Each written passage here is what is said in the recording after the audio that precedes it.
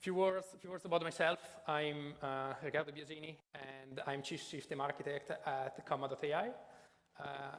I joined Comma in 2016, and prior to work at Comma, I worked for about 5 years at Tesla. I was working on electric powertrain technology, and then in autopilot. And before that, I did some research at the Ohio State University for about 1 year on electric vehicles. I think a good way to start talking about self-driving cars is to introduce them by the levels. The society, the SAE divides self-driving cars into 5 different levels. So the first level is level 1. What is level 1? Well, it's what we can buy today. Pretty much every new car that we buy is considered level 1. The human is fully in control of the car, and the car provides some driver assistant features. So for example, it can provide adaptive cruise control, so something that maintains the distance with the car in front, automatic emergency braking, and lane keep assist that allows you to go back in the lane if the car detects that, for example, you are distracted and you are departing the lane. But the point is you are fully in control of the car and you're constantly interacting with the car. The next level is called level 2. Probably the most notable example of level 2 system is the Tesla autopilot. And here the behavior of the car is completely different. The car is now fully in control of driving, and the driver, when the system is activated, a system watches that the car is actually doing the right thing. So it's different. We go from car driving to from the driver being fully in control to the car being in control and the driver assisting the car. The next step is level 3. I demarked the transition to level 3 with like a vertical line, because here the paradigm change. Like, the main difference is that the liability goes from being from the driver, from level 1 and level 2, no matter what happens, the driver is responsible for driving. From level 3 and above, the car is actually takes the responsibility whenever the self-driving features are active. So what level 3 allows the driver to do is allows the driver to be distracted, does not require the driver to be ready to take over immediately, and it works in limited environment, and it always guarantees few seconds of safety operation, even when the system detects like a situation that cannot handle. So imagine that you're driving, you are like reading a book or reading your email, the car detects something that cannot handle, then it's gonna beep at you and it's gonna still perform safe operation for maybe 5 to 8 seconds. That's what is considered like a good transition time. And then you have to take control. The next step is level 4. I think that a good example like of level 4 cars is what we see deployed from Waymo, or like there are many other companies, Zoox or Cruise, GM. They're all working on level 4. So what level 4 is, well, it's taking the driver out of the loop. Like, let's take the driver completely out of the car and let's have like a driverless vehicle working in limited environment. The next example, the next level is called level 5. Level 5 is the evolution of level 4. It's like level 4, but instead of working in limited environment, it's supposed to work everywhere at any time without a human. So it needs to work at least as good as human everywhere.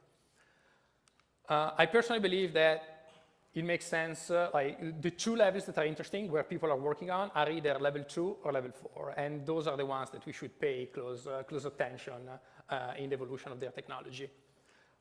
So why do I say that like level 2 and level 4 are the most important one? Well, let's look at the numbers.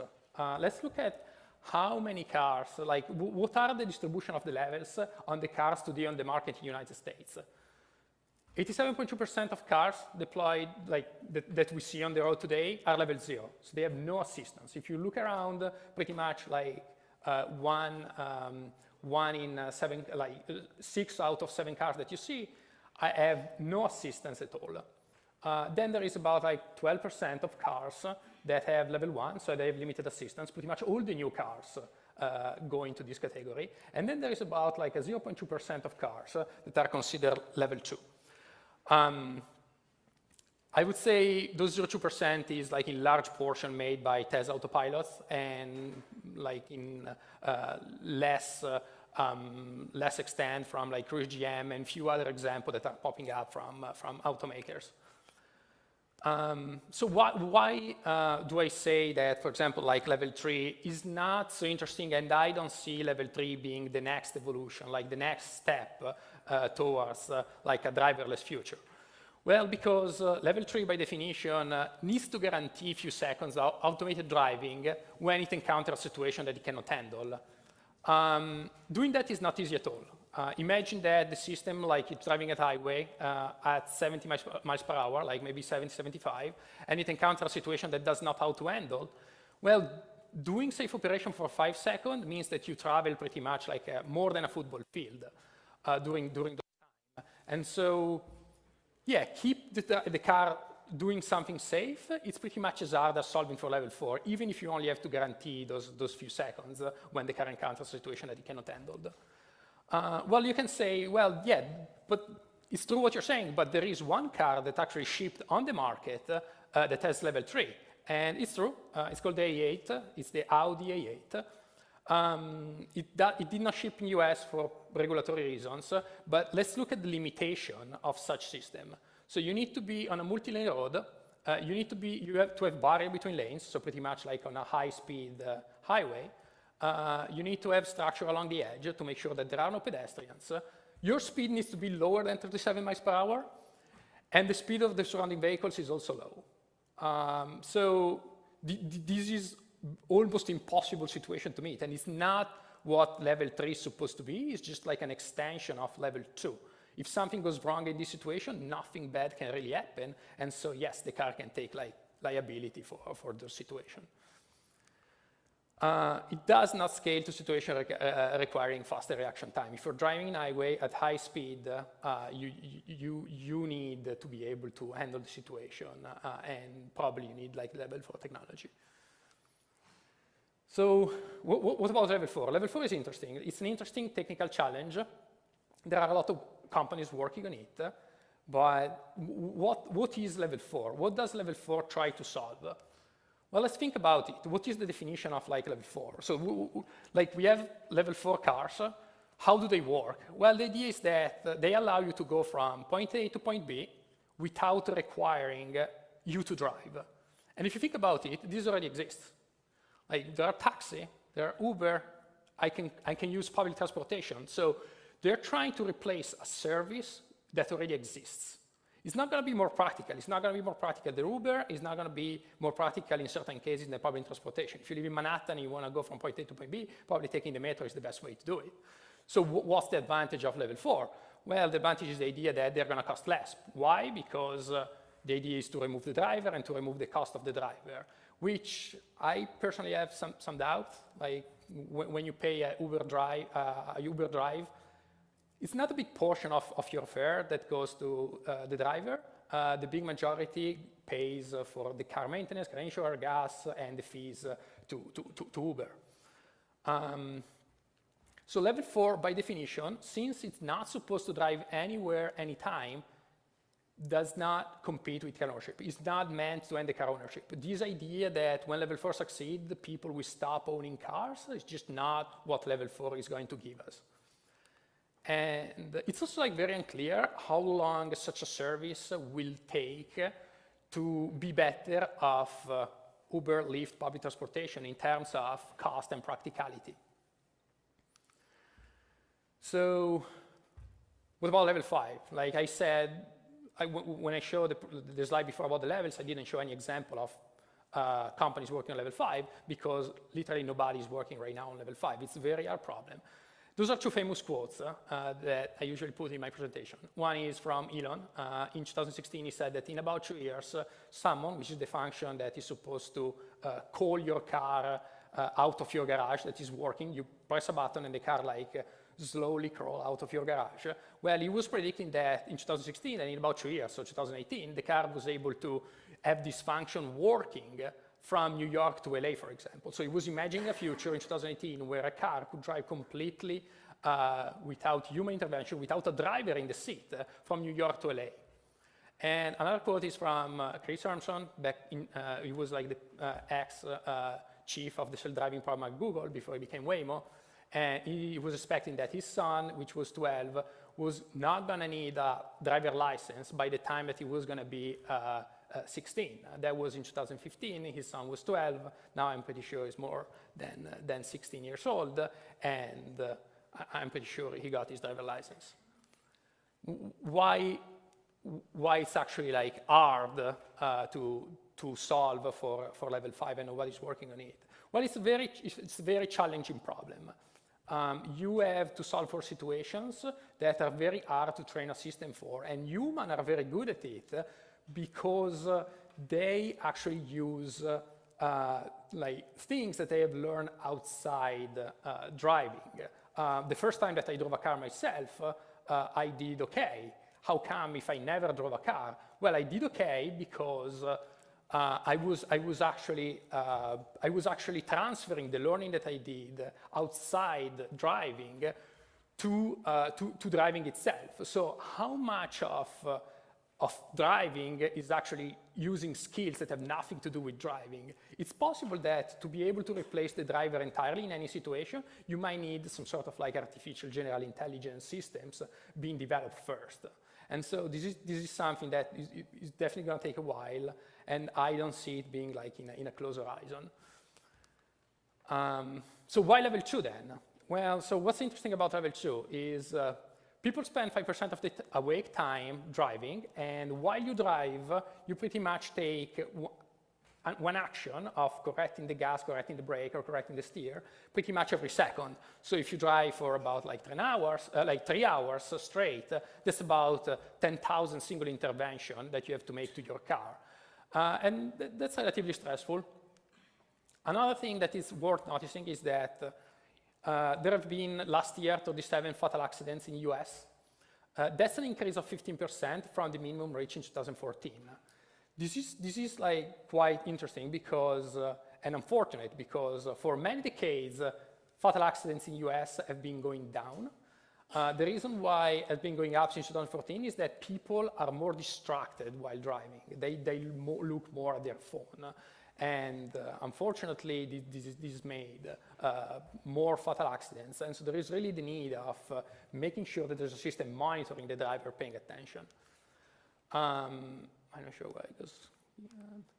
So another very important thing to note is, and this is great, is that all level 1 cars sold today, so pretty much every new car sold today, already have the hardware to be a level 2 system, to have level 2 system. Like if you think about level 1 cars, since they are capable of maintaining distance with the car in front of you, are able to steer you back in the lane if you are about to depart the lane, it means that they have ways of controlling the gas, the brake, and the steer. And so those actuators can actually be controlled in a better way, not only to provide level 1 features, but actually level 2 features. The reason why cars that we see on the market today have only level 1 features and not level 2, in my opinion, is because of cars are developed with a very long development process. It's not possible to make over-the-air updating pretty much like every car on the market today, except for Tesla. And the car, like the hardware that makes your chassis, like your actuators, is very integrated with the hardware that makes your computing and the software that comes with the car. And if you think about the lifespan of a car, the average lifespan of a car is 15 years. Think about how much like computing and computers have changed in 15 years. So I do believe there is this need to decouple the hardware of the cars, like what's the chassis and what's your actuators and what makes the hardware for your car from your computing hardware, which is what actually makes your driver assistance features.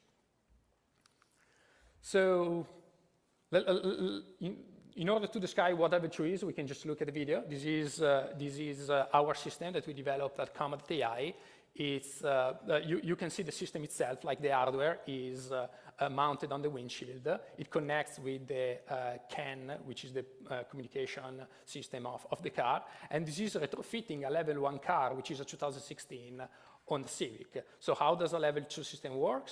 Well, so the idea is that you press a button, you engage, and then the car handles driving for you. You have to pay attention, but the car will keep you in the lane, will slow down, will accelerate depending on traffic conditions and all other information that they can gather from the environment. So it's a very different way of driving.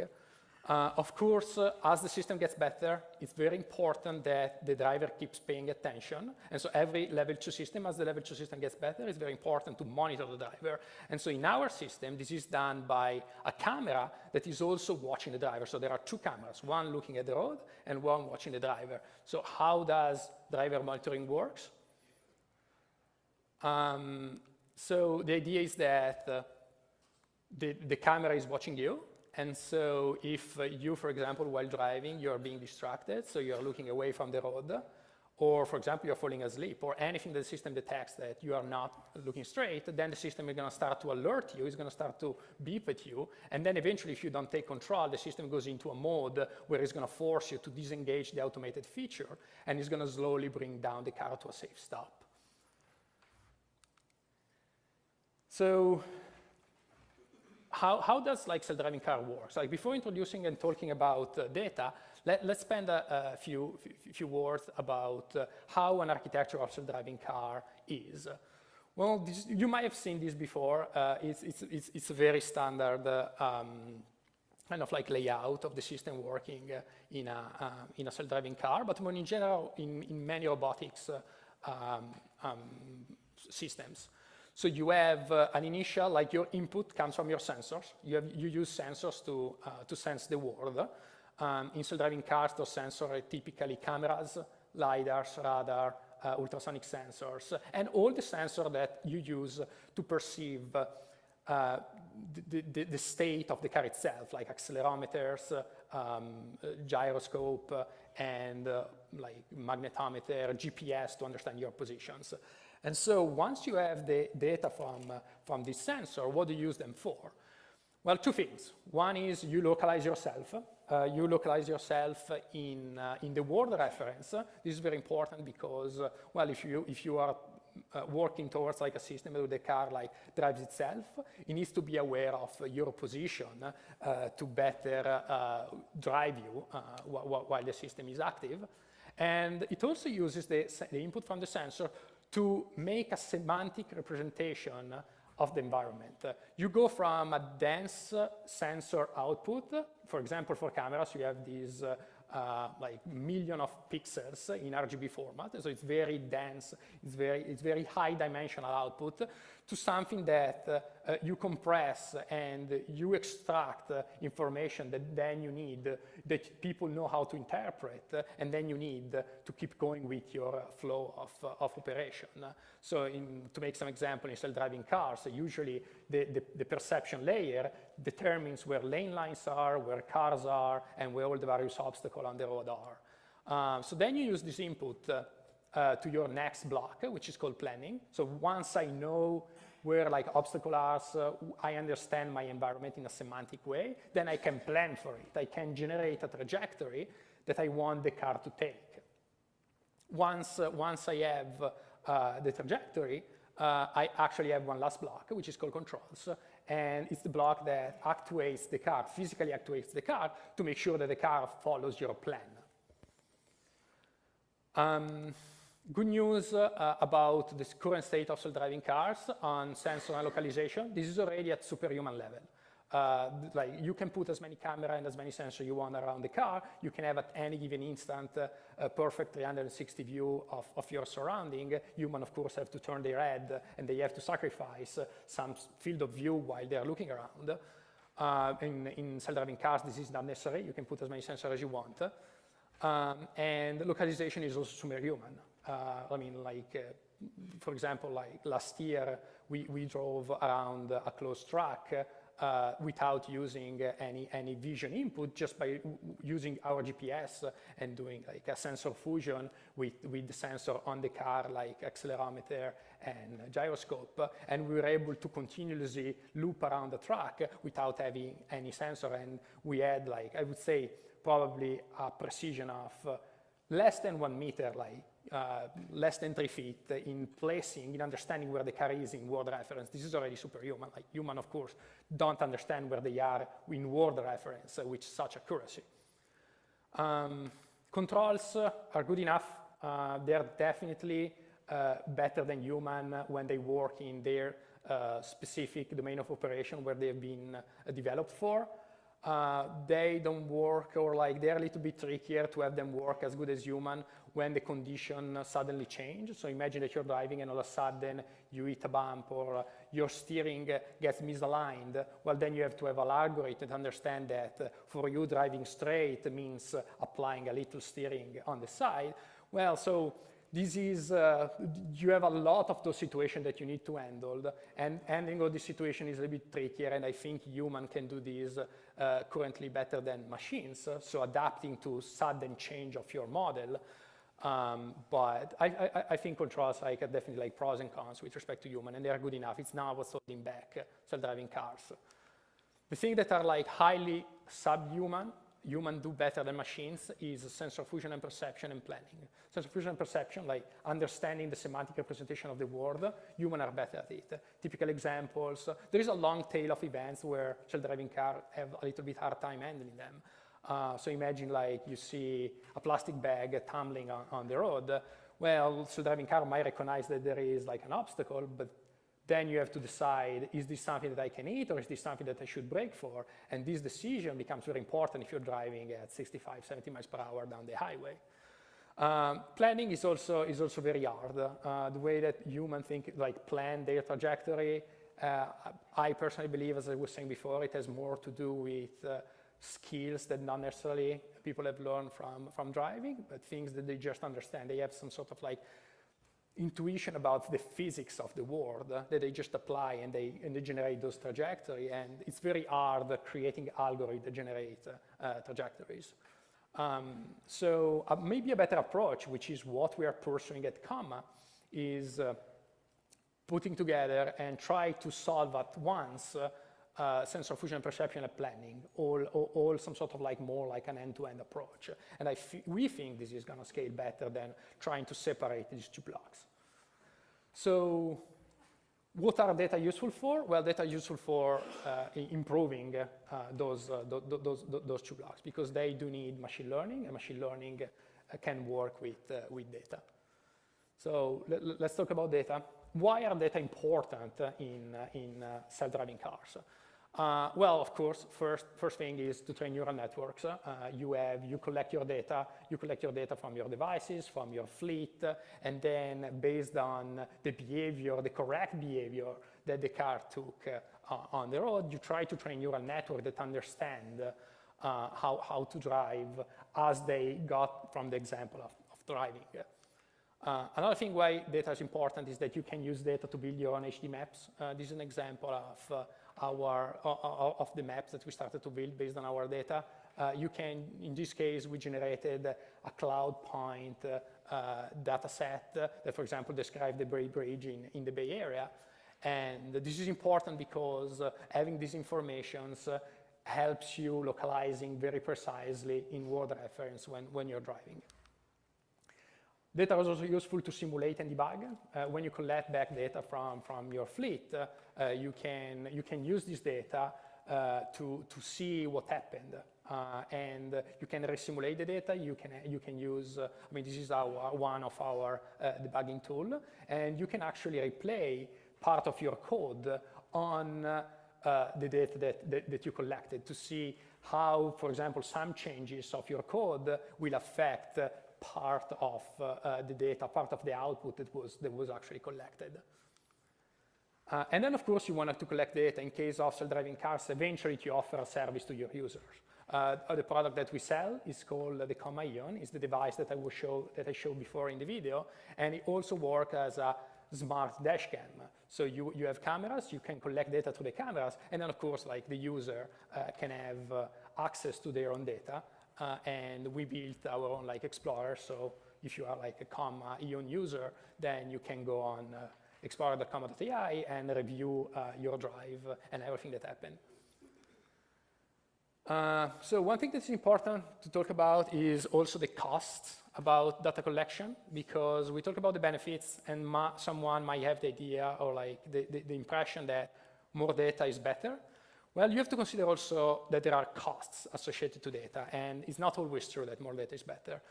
I think a good plot is the one on the right, which separates between companies that have a product in the field, and they can collect their data through the product that they sold, versus companies that actually have to make their own fleet and they have to pay in order to collect data. I mean, if you think about how much a Tesla costs, how much individual profit maybe Tesla can make on each car, and you work out the math, I believe that Tesla makes money for each mile that they collect, because it means that they sell more cars. And I would say same way is true for us. The more miles we collect, it means the more devices we have sold. This is definitely not true for companies that are working on level 4. They have to make their own cars, they have to make their own devices, and they have to pay drivers, at least one, in some cases even two, that at any given time drives car around, and you have to pay basically for their salary. And so if you think about the math, how much you pay each driver, well, it costs to level 4 companies about, I estimate, these are my estimates. I estimate that they pay about $2.5 per miles. If you think that companies like Waymo connect pretty much the same amount of miles that we collect, I believe it's around tens of thousands of miles each day. Well, if they pay $2.5 multiplied by, let's say, 30,000 miles, that's about $70,000 per day. That throughout a year, that's about $21 million. And yeah, the budget, you have to have deep pocket if you are owning a level 4 fleet and you are collecting data through your own fleet. Another thing that you have to consider is connectivity in cost. You have these devices that collect your data. How do you get data back? Well, if you own your fleet, this might be a little easier because the car gets back, and you basically can stream back the data using physical connection. But for our distributed devices, yeah, we can use Wi-Fi, but it's very convenient for users if you can actually upload their data through cellular connection. Cellular connection has a cost, and so these must be considered when you stream back data to your database, to your data center. Another thing that has cost, if you use data for training in machine learning, you have to label them. And the label is something that is generally done by humans. So you have to teach what's right to your neural network.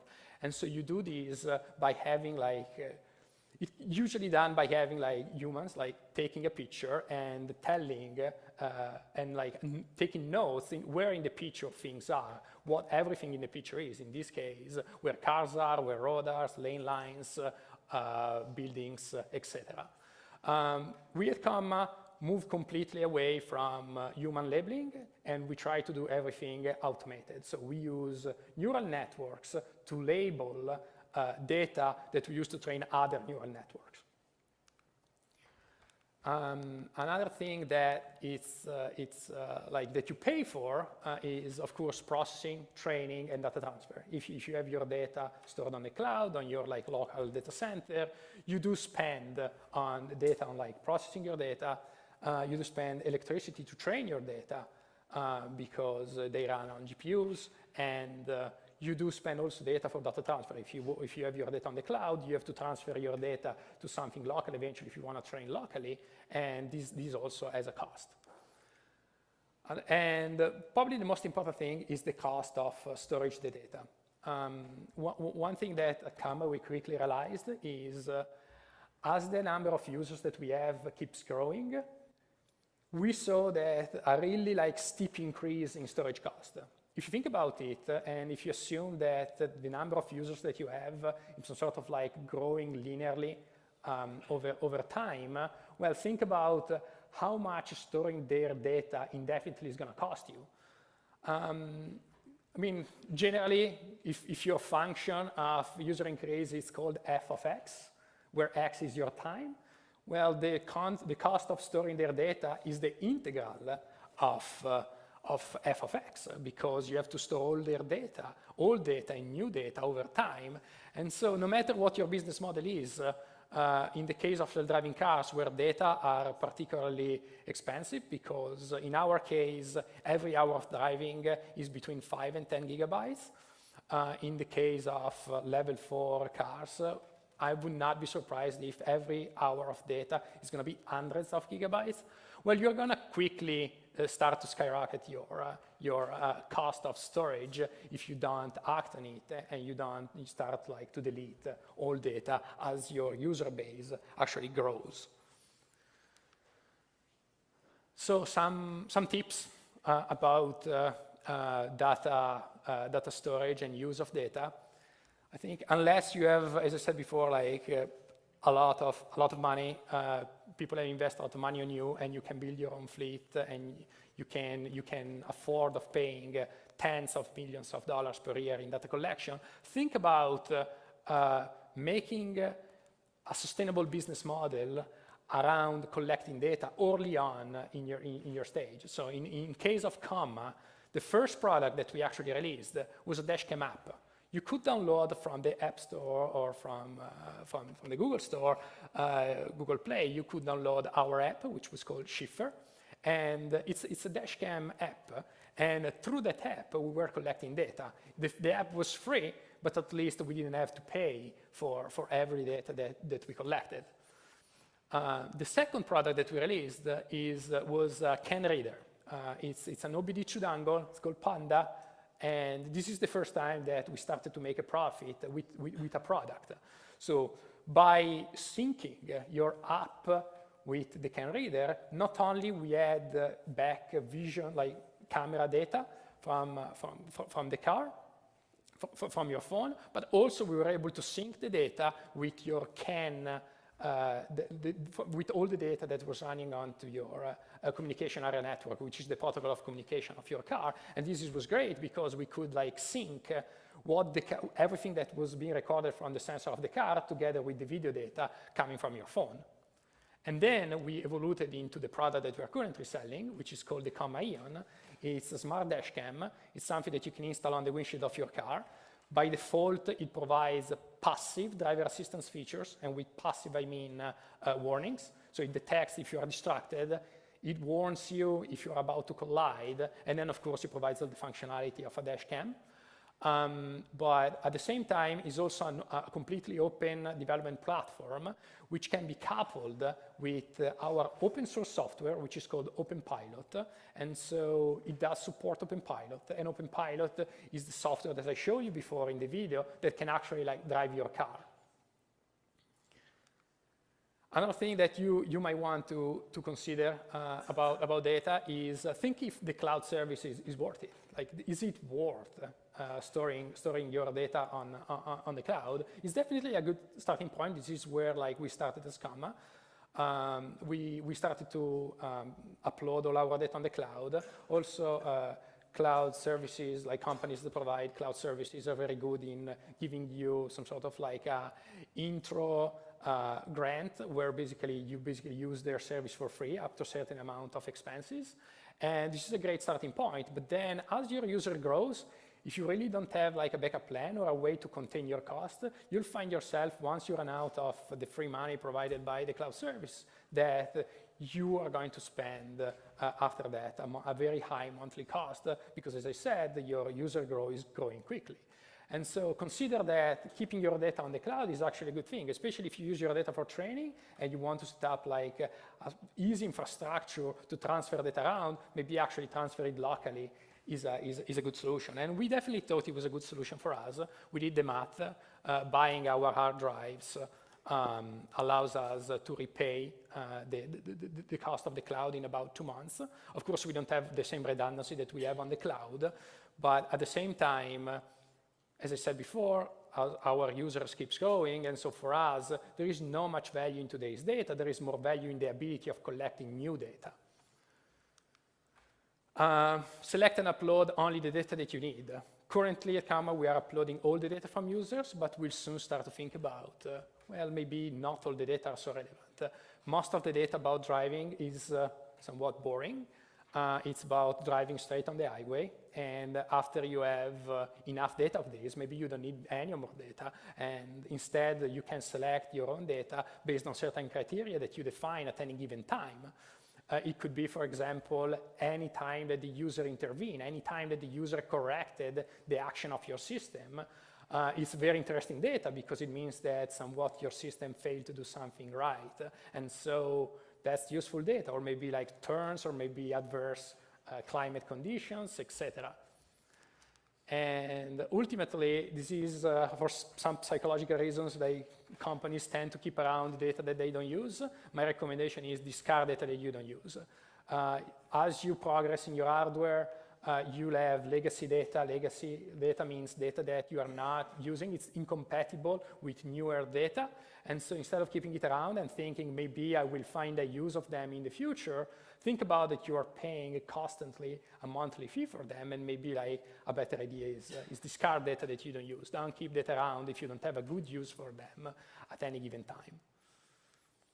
Thank you.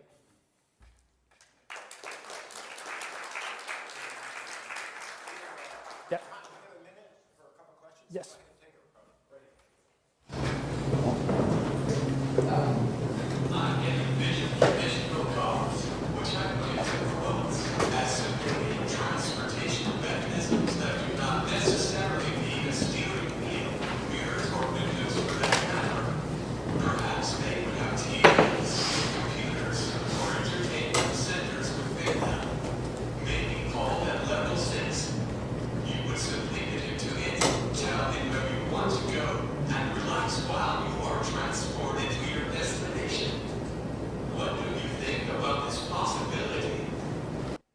Yeah, definitely. I think level 5 cars, I don't think there is a need to call them level 6. I think level 5 cars will actually be very similar to what you described when they're going to be deployed. I think a lot of it will be around like entertaining. It's pretty much like flying, like the idea of giving entertainment to the driver. I mean, we start to see maybe, I mean, we see a little bit of this like in cabs, where when you take a taxi, you have in some taxi, you have like like you can watch a video in front of you. And I definitely see these way more like passenger centered, like those like level 5 vehicles being deployed in this way. I don't know, like, yeah, it's going to be interesting. I think the first deployment of level 4 is probably going to be retrofitting existing cars. Building new cars is very hard. Getting like the good reliability is hard, and it's a lot easier to retrofit existing models with the hardware and the sensor that you need. But then, as like the technology progress, then I do believe that cars are going to be optimized around the customer experience. Definitely. I think we're out of time. Okay. Well, thank you very much. Thank you. Are you going to be around for a bit? Definitely. Yes. Okay. Hi, everybody. Welcome to the Fireside Chat.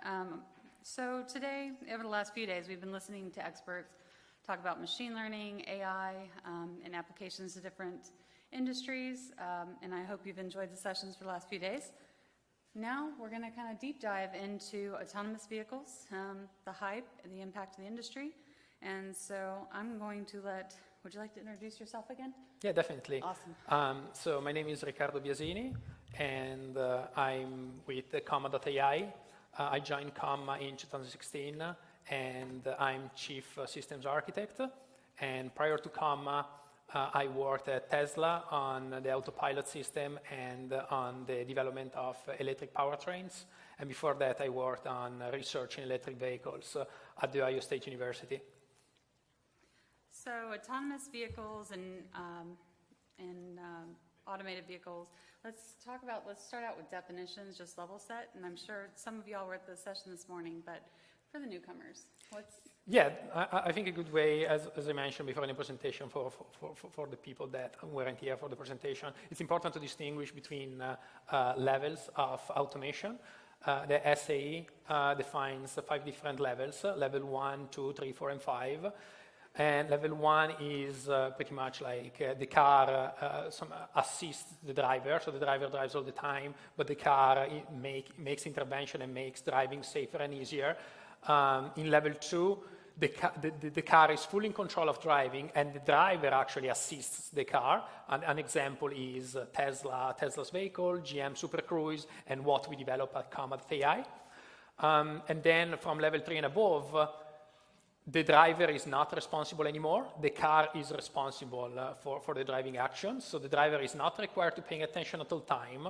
With level 3, the driver is only required to take control of the car after a few seconds of safe operation of the vehicle when the vehicle encounters a situation that cannot handle. And then for level 4 and 5 is completely driverless vehicle. And in level 4 is limited environment. In level 5 is full automation in unlimited environment. So basically making a robot that can drive as good as a human. So autonomous vehicles has been pretty high in the news. So next week, is it going to when are they coming into the market? Yeah, I mean, it's a good question. And the answer is certain levels of automation are already here. Level 1 is what you buy today. If you buy a new car, any new owned, the new Toyota, like the most popular cars have level 1 automation. Few cars on the market, and represent about 0.2% of the fleet today in US, are level 2. Mainly are Tesla Autopilot. And then there is no released car in US that is like level 3 or above. And so when are those cars coming? When I would say first, we should try to increase the number of cars that are level 2. How do we make the existing cars like smarter? How do we make the fleet? How do we change the fleet incrementally? And I would say the natural way that it's going to change is cars are going to transition from level 1 to level 2. And then when level 3, 4, and 5 are going to be deployed, well, I would say, like I was said before in the presentation, I think one interesting level that we should be paying attention to is level 4. Level 3 does not make much sense because solving for level 3 is pretty much as hard as solving for level 4, guaranteeing a certain amount of time of safe operation. It's not a simple task, and solving for that is as hard, in my opinion, as solving for level 4. So what we are going to see at certain points is the deployment of fleets that work in limited environment and with driverless vehicles that can bring you to point A to point B. So hopefully we're going to see that in the relatively near future. But this level 4 does not compete with level 2. Level 4, what level 4 aims to is the replacement of existing services such as Uber, such as public transportation, is just meant to make those services cheaper by removing the driver from the loop. So this has been a discussion we've been having before the conference. I work in the automotive aftermarket, and one of the things I do is I watch the car park and watch how it's changing and how it's going to be changing the next 15, 20 years to keep my company competitive. So when I thought, so ODBC connectors, OBD2 connectors, those are the little, you stick something under your dash, used a lot for some basic diagnostic functions. That's not smart enough. That's not connected in the right way to make my dumb car into a level 2 car. No, yeah. So what we do at Comma, and it's taking existing cars, so proving that level 2 technology can be applied to existing cars. You can take any new cars that have level 1 capability, and we proved in the video that I showed you in the presentation that you can actually turn it into a level 2 car because cars that are new and comes out today have already the actuators and a way of communicating, of controlling the actuators, such as gas, brake, and steering, in a way that you can actually have the car driving itself if it is smart enough, if it has the right software and the right compute. So, yeah, I mean, like, if you, the way that you interact with the car is tapping into the CAN system of the car, and it can be done through OBD2 ports, or it can be done from any other entry level present in the car. So the technology needed to really hit the level 2 is model year 2016 and above, roughly? Well, you need the actuators, you need the hardware that comes with the car, be ready to be upgraded, basically. So you need pretty much like, yeah, new cars from 2016 and above are a good target. So, but really, in 2019, almost any new car could be retrofitted with level 2 in theory. Does anybody want to guess what percentage of the car park is 2016 and above? Anybody? Who's brave? 20%. You're pretty close. It's 20%. So that also means that right now we have a lot of dumb cars on the road that won't be able to have the full benefit of, some aftermarket accessories. There's still some programming you can do through, there's lots of OBD2 port platforms.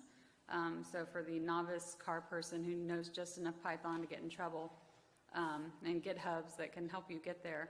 But it doesn't take it quite to where it's the driver assist and have the functionality to.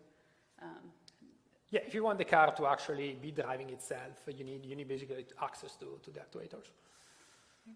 So the age of the vehicles is another thing that the age of the car park has been something interesting that people in the aftermarket have been watching, because people are holding on to cars way longer. In 1996, the average age of a car was 8.5 years. And you had it on the slide earlier. Does the current age, according to IHS, of a average car in America is 11.7 years, and it's been predicting to increase. Even when there have been movements like the Cash for Cars, that only took 670,000 old cars off the road. So there's one challenge I think you're going to have is getting around those dumb cars. Well, so definitely those cars like are going to be around for a long time, and it's highlighting one important fact that is if the average life of car is about like to 12 years, and it's actually like increasing over time. There is really this need of decoupling the hardware that comes with the car, so the car itself, like the chassis, the actuators, those are meant to last maybe 15 years or more, from the brain of the car. That should be something that instead we should be treating as consumer electronics. It should be something that we should be able to replace, update. And I'm not talking just about over-the-air updates, so software updates, which none of the cars sold today except for Tesla is capable of doing. But I'm also talking about like being able to replace the computing hardware.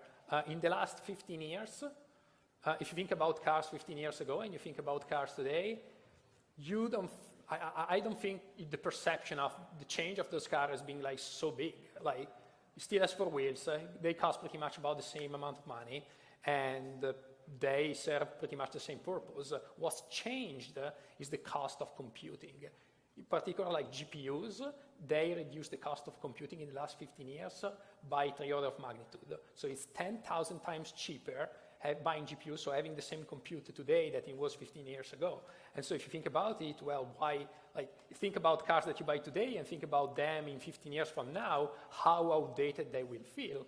An analogy that I make is like you are buying a house and you are not allowed to replace the washing machine. That's how cars are going to feel when you buy them now, and they are not structured decoupled in the proper way. So this is what we're trying to solve at Comma. We try to make a retrofittable kit that can work with your existing car, and you treat it as a consumer electronic. You treat that device that you install on the windshield, connects with the CAN system of your car, with something that after maybe every 2 years, when a new system comes out, you can replace it. There is really no reason why you should replace the whole car to have better driver assistant features. And that's also why we're seeing partnerships. We're seeing large automobile manufacturers partner with different technology company to start treating the technology in the car more like a consumer electronic. And that way you can have that upgradability. And as you mentioned before, Tesla is the only one who does over-the-air updates. So it does require some handling and care to get the data updated. But change in perspective like that is going to help. Treating it like the development cycle for electronics, I think, will help keep you happier when you have your 11.7-year-old car in a few years. Yep. Let's see. So issues with driverless. You talked this morning about data collection. Is there data collection using your tool? So is that a limitation still for for the higher end cars and commercial? Are there pictures available? If we're talking, commercial vehicles comes up too. That was very lots of magazine covers with fully electric 18-wheelers. How close are we to there? Well, okay. So I think the distinction needs to be made between data collection that is made through devices and products that are currently sold. So if you work on level 2, like for example Tesla has the ability of collecting every day 4 million miles. Like they have enough car that every day they can collect 4 million miles. At comma, we are about 30,000 miles per day that we can collect. And so if you have a product that you actually sell, it becomes a lot easier to collect the data. And you can actually be a little bit spoiled by the amount of data that you can collect. You can select, you can decide which data to upload. You don't need to upload all the data. Definitely Tesla is not uploading 4 million miles of data every day. So if you work on like level 3 and above, on something that has not been released yet to the public, then you cannot collect this data from people, from your devices that are out in the field. But it's also important to distinguish between which type of data you can collect from people just driving a car and which type of data you actually need from the car that you prepared that are driving themselves. So think about like a fleet of self-driving car like level 4. Well, like if you are trying to learn to drive from data, you can gather this data from simply like people driving around. They don't need to be driving with your own car. You need to make sure that they have enough sensor and those sensors are representative of the car that you plan eventually to release for your final system. But you can distinguish between your fleet that you use for testing, to test your algorithms that are driving themselves, versus the fleet that you just use for data collection. So even if you are like working level 4, for example, in tracking, you don't need to have like self-driving tracking on the road in order to be able to collect data from tracking. You can like retrofit existing tracking with the right sensors and learn how to drive from people that are actually driving those trucks. So yeah, I think doing that distinction could help like getting into like the segment where it's a little harder to build like big networks. And we've seen automation go into agriculture first, since you have, large areas, Yep. Good opportunity for development, some software stuff that still needs to get worked out. Yes. Right to repair. Yeah, agriculture is a great example of automation already working very well. That's relatively easier than self-driving because the safety aspect of it is not like so relevant. But it's a great example, yeah, how automation works. And then we've talked, for the last few days about having the right kind of sample set. How different are the videos and how applicable are the models from the different driving styles? So people in New York drive way different than people here. Places like Georgia where you have the long commutes like Houston. So is there prioritization? Is it one size fits all with these data? Yeah, no, it's a good question. So for level 2, like for what we do, I mean, the more variety we get from data, the better. We try to build a system that somewhat works decently in pretty much like every driving condition. If you try to build something like a fleet of level 4 vehicles, I think you should focus on your first application. So if your first application is a system that is going to service people like in a suburban place where like speed is limited, maybe like to 35 miles per hour, and like there is not like huge traffic, then maybe you should like focus on collecting data from those areas because those represent your first like go-to-market application, and you shouldn't try to some sort of like mix in with data that is coming from environment that are outside the scope of the first release of your product. So it really depends. I would say like if you're focusing on level 4 now, don't try to get data from New York. Try to focus on where you're going to have your first application, and it's not going to be New York. And we'd also talked about the applicability of car videos being used for like larger Class 8 vehicles. Camera, it's going to look different even for your modeling. So that's the good thing. There's a lot of data out there, and that microprocessors have gotten cheaper, although your cloud storage bill might go up a bit. Yeah, that's the problem. Definitely, like those sensors have super rich output, like cameras. Like if you think about the stream of camera, it's like megapixels, and so think about how much data that is. Sure, you can compress your video, but it's still like we're talking about. I mean, in our case. Our device collects pretty much between 5 and 10 gigabytes of data per hour. If you talk about like level 4, you're probably talking about like hundreds of gigabytes per hour collected by your system. And so, yes, I mean, like processing this data becomes like feasible now on in real time. But then at the same time, if you're storing this data, you have to think about how expensive is going to be your storage bill when you are like uploading all this data to your servers.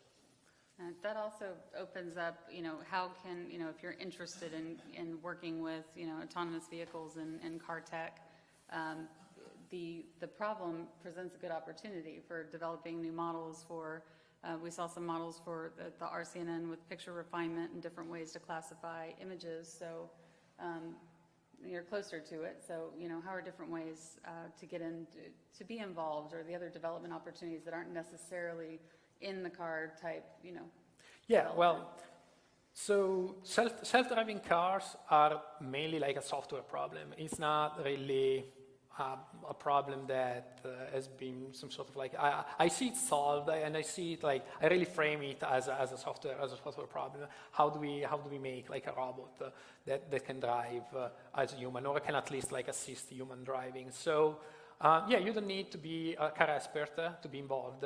You need, hopefully to have like passion for software, and there are like many aspects of it. You can work on machine learning. You can work on planning, controls, data management, infrastructure. There are really a lot of aspects about it that people like engineers can get involved with.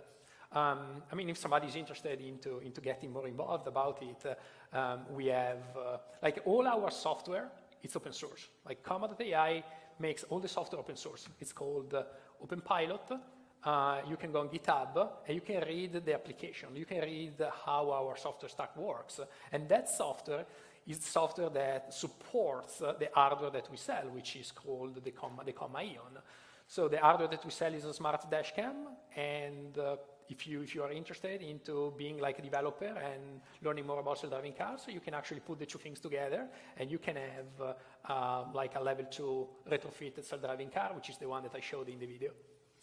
And as everybody can imagine, the adjacent industries and even the service industries, as people's mobility patterns and habits change, they've already changed first with Lyft, and now you can get anything delivered to your house. So that opens up, as we're talking fleets have come up a few times. Either how could your business be changed by it? Is there some different model that we're seeing, be thinking of this when thinking of autonomous, which I'm sure everybody has been thinking of the impact of autonomous vehicles to your business. But fleets and adjacent services are interesting. The utilization rate. Yeah. Yeah, definitely. Like one good thing about autonomous vehicle, like driverless vehicle, is that the expected like utilization rate is going to be much higher than any of the car existing. Especially think about like the trucking industry. The trucking industry, when we are going to see level 4 trucks on the road, well, trucking is going to become like radically different, because you're not going to be any more constrained by the maximum, I think it's 8 hours, like maximum continuous driving from drivers. You can have those trucks like driving pretty much like non-stop for as long as it takes to go from point A to point B. And so, yeah, certain industries, and I really look forward to trucking industries, are going to be radically changed by, for example, utilization rate. Other things that are going to change, I would expect, like the first application on level 4 being like, there is going to be a company that owns the fleet. I do really see, especially because at the beginning, there is going to be a lot of like iterations, like on the hardware, on the services, on the maintenance. There are a lot of like unknowns. And so I do see it making sense that there is going to be like a company that owns the fleet and uses the fleet, as opposed to what we see today with Uber drivers, where it's very distributed. There are like single drivers that own their car and contribute to the fleet. Instead, I rather see those fleets being directly managed and centralized by the company that provides the service. Yeah, and if upgrading is a bigger deal with the smarter cars, getting software updates and that have to happen, fleet management makes more sense in that, or can make a lot of sense in that context. Yeah, exactly. Yeah, as I was mentioning, like there is this need of being like closely connected with your fleet, being able to upgrade your cars, and especially like at the beginning. So definitely, it's going to be like the first implementation. It's going to be like our own fleet. Awesome. Does anybody know the utilization rate for a consumer car? Unless you're like an Uber driver, because that's, or in your car. The average, you end up not using your car. It's parked around 90% of the time. Whereas you can kind of flip that model with an autonomous vehicle. in delivery services, you can have like last mile issues. You actually might need to have a human doing some interaction, but again, you know, looking for ways you can interact with this new industry, that is something. If there's not a driver in the car, how would your business work with them and serve them?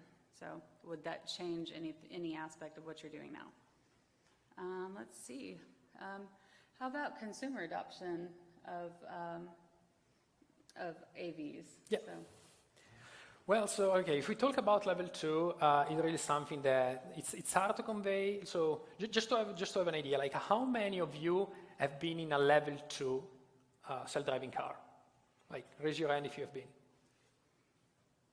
Like, I would say it's like 10%.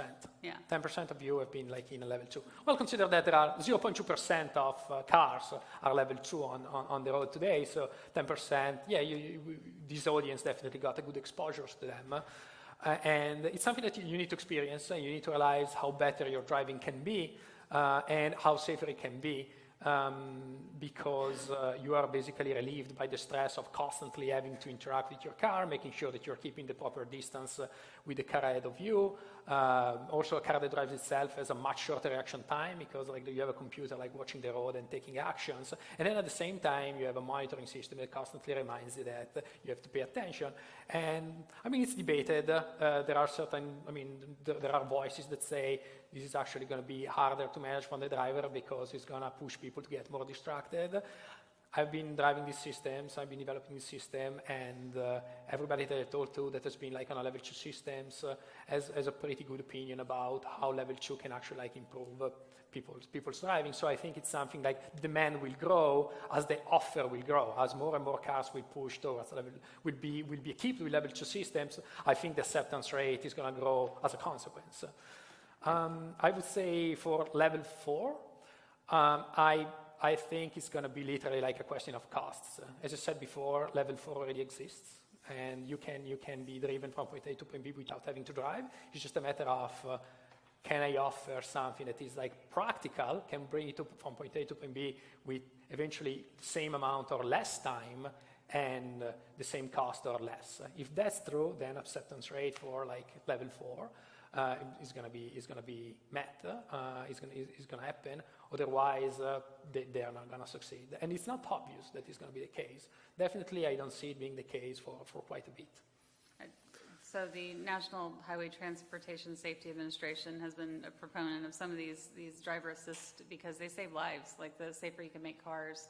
I think that helps me work through acceptance of like letting my Siri yell at me about staying in my lane.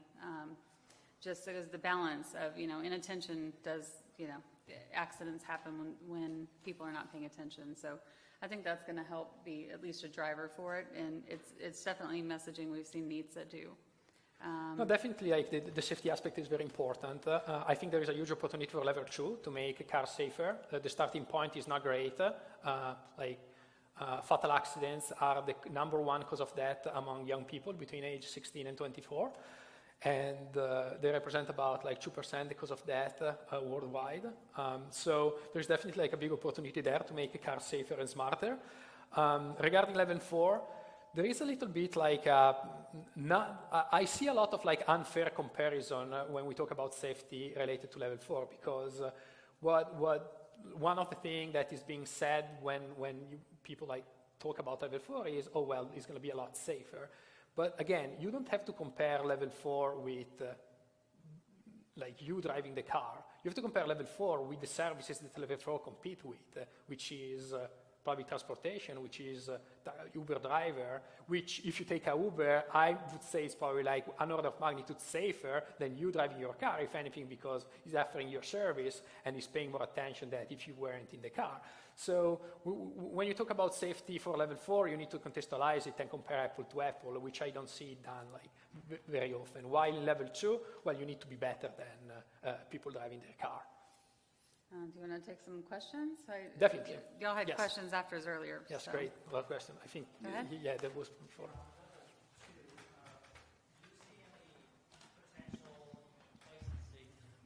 See any potential for complacency on if you're at level 2 for too long before technology hits level 4? Does the average driver out there that's tweeting, looking at Facebook on their computers, become complacent and get distracted? You see accident rates going higher than you anticipate. As currently level 2 drivers, they know they're in a Tesla, they know they're supposed to be enacting, so they're participating more. If the lag between level 2 and level 4 is years, do you see that people will trust it too much in the increase in accident rates? No, I think it's actually going around, the other way around. I think like people that get into level 2 cars today are more confused about the technology, probably are not completely aware of the technology. One thing that I wish Tesla was doing that it doesn't, and actually we do, is driver monitoring. So how do we actively monitor that the driver is paying attention? That's a good way to like educate on the spot about what's the proper behavior to take when you're on a level 2 car. You have to pay attention. And yeah, I mean, if you have like a camera watching the driver, GM does that with Super Cruise. There is like a video camera, an infrared camera that looks at you and can tell you if you're distracted, and we do the same thing. And I think this is very important. So as we move forward, I think there will be, as the acceptance and the understanding of what a level 2 system is, I think like drivers and users will be better educated because they'll understand what the technology is. So no, I don't. I expect that over time things are actually going to get better. People are going to be better educated than currently are. And not to be punitive, but I think the other thing that naturally comes from that is as the drivers are monitors, you know, that would be introduced as evidence in a court case at some point. So I think knowing that you have a camera on you also will affect, you know, your interaction with it, not just, you know, fall asleep on the 405, hopefully. Well, I mean, yeah, I mean, it really depends. Like, I mean, currently we don't collect people's face unless they consent to, and they help us like training driver monitoring models. So somebody needs to actively consent to be able for us to record their data. Otherwise, we just provide the feature, but we don't record the data. But yes, definitely, like it could be a good opportunity. Question up front here. Yes, who is? Yep. Okay, so I hope I can ask this question properly, but if I'm Ford, and how will I be adopting all of this? So what will it look like? So you're saying today Tesla is the only company that has this software update. Will all cars have that? What will Ford be doing over the next 10 years? What will their production look like to be able to start adopting this? What do you think? Well, I mean, I can say it because I'm in that industry. So, and I've seen Toyota's been doing partnerships with Uber on both autonomous EVs and retrofitting like Siennas. So like regular internal combustion engine cars. And what I'm seeing evidence of is they're hedging their bets. It might move this way. It might go way more electric. You know, is the supply chain to support, you know, a more electric car part in place? But they have for years, although they might not be on the road, they are doing R&D and I'm not just saying for Ford, I'm saying in general for the car manufacturers, we're seeing them partner. They've started forming alliances. You can start seeing different clusters of ones that are working with others. So I don't think they have the full answer yet, but at least for level 4, for the different levels of development, they have been investing money in that. So yeah, the way that I see it, like I don't know what they are waiting for, definitely, because I mean, if you think about that, like for a software recall, they have like, let's say you have a software glitch and it happened like in Toyotas, like several times, like on Prius, right? So you have a software recall, and to do a software recall, you have to recall millions of cars. How much of a cost is that? Like quantifies that, it's like hundreds of millions if you have to recall like millions of cars. That's the equivalent of money that you have to spend for a software update. And then also like the development cycle, your development cycle is much longer, right? So I mean, when you release, like the fact that you can do over-the-air update doesn't mean that what you release isn't safe, right? So you need to work out the safety part of your software before you release it, and that part doesn't change. But then I would say there is like an extra probably 70% that is just like user interface, things that are not safety critical, that if there is a glitch, it's not the end of the world, and you can work out those making updates over the air. So how much shorter will the development cycle be if you don't need like to test for so many hours the fact that if you click a button, the proper answer on UI happens, right, for example. So I really don't understand what they're waiting for, but the actual answer is I mean, like those companies are very good at making cars, making reliable cars. They have a little bit to reinvent themselves if they want to be up to date with software, because it's a software problem. It's an infrastructure problem that you have to build, and it's something new. So, but they have to do it if they want to be relevant. If they want to survive, they have to get into this. Otherwise, like there is no way to compete with other companies that actually are making this a possibility. There is like there's a huge cost opportunity there, and yeah, they have to jump into it. That's why I like partnerships, because there's a lot of value in people doing what they excel at, companies too. So if you're awesome at making cars, you know, partner with people who are awesome at the technology problem. All right, Carl? Thank you. Yeah, just I want to return back to this, the concept of safety as you move through the different levels here. You talked extensively about that. What are some of the AI approaches that are being developed to address adversarial type of threats to smart vehicles? For example, you know, you can have like obstruction of signage, for example, and trick a vehicle thinking that, oh, that's not a stop sign, so I'm going to go right by it. So what are some of the solutions in the AI space that is being explored to make sure that as you move through those levels of autonomy, that these vehicles are getting smarter and not so susceptible to tricks and adversarial attacks?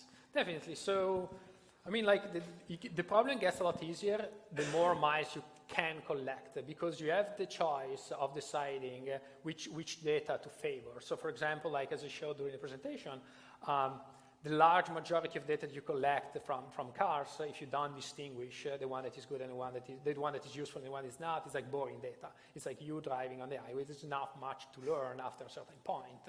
And so, yes, you need to favor those events that are somewhat events from which you can learn. So, like having a over distribution of your data that are represented by specific events from which you can learn. And you can do that in many ways. Like one way that you can do it is like mark every intervention that the driver, like if you have your system that is like a level 2 system, every time that the user intervenes to correct the car, it's somewhat like a disengagement. It's somewhat like something that the car didn't do right. And so you can actually collect those events and favor those events to learn something specific that... Well, so reinforcement learning is a little bit, yes, reinforcement learning, well, that's somewhat different, like reinforcement learning in the sense that you deploy something and you use like the user as some sort of like your feedback. There is some sort of like ethical aspect to it that should be considered, because you're using like the user as your like reinforcement loop. But in a certain sense, it's fair to do it as long as like what you release at any given time is safe. Now, more interesting, like you can do reinforcement learning like completely like offline. So you can train your model applying reinforcement learning. So you set up like a simulator, like we do at comma, and you make the car learning from a reinforcement learning system. So you generate the data. So you generate situation where you put the car in a situation where it shouldn't be, and you learn from that. It's tricky. It's not a simple thing, but we have like good approaches at comma that we are investigating, and we're actually like using right now on models that we are deploying. Yes. Amber? So I know you've been asked this probably 100 times before, and this question is not new at all, but I'm interested on your take on it. So the safety issue, if you have a car and there are pedestrians and the car has to decide if it's going to crash to save the pedestrians or the people in the car, or maybe a way to crash to save the people in the car in the front versus the back, yep. How would a car make that decision? Great. So you're right. I've been asked hundreds of times about this.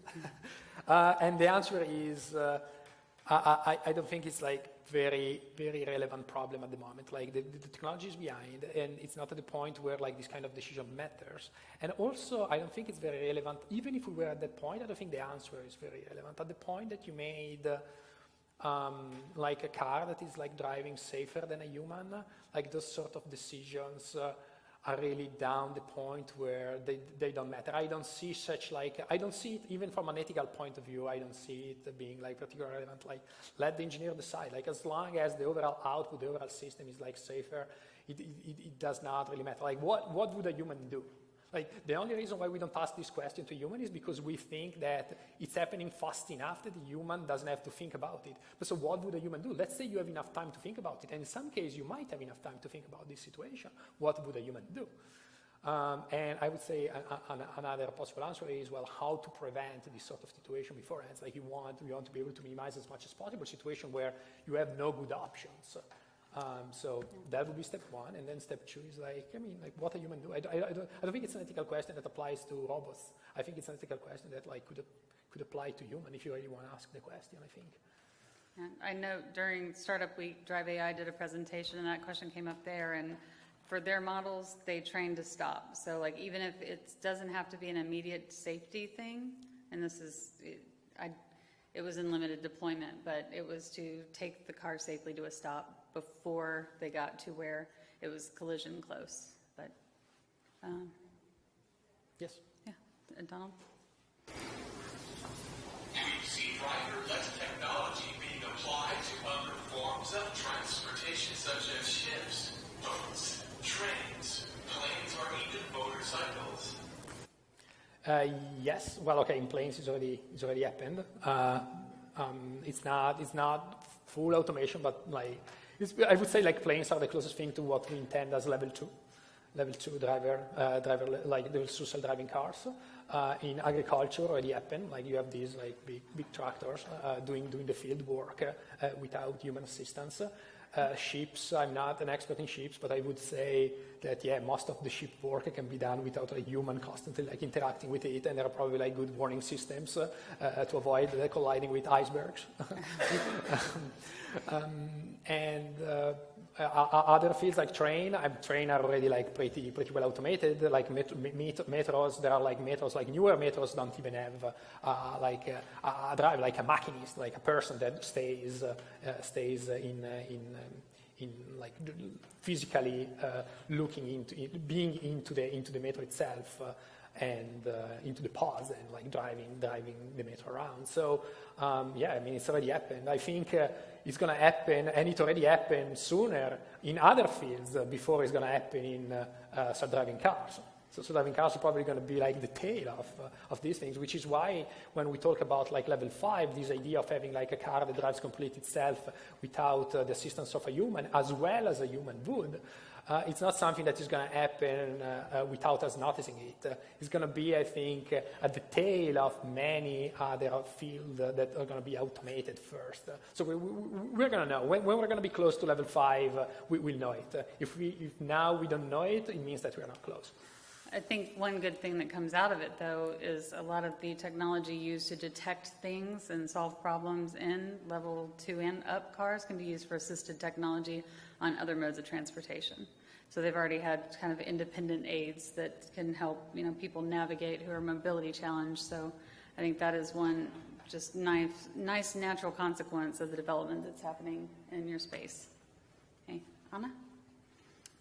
So I'm going to ask you a question which is a twist on the question about the pedestrian and the passenger.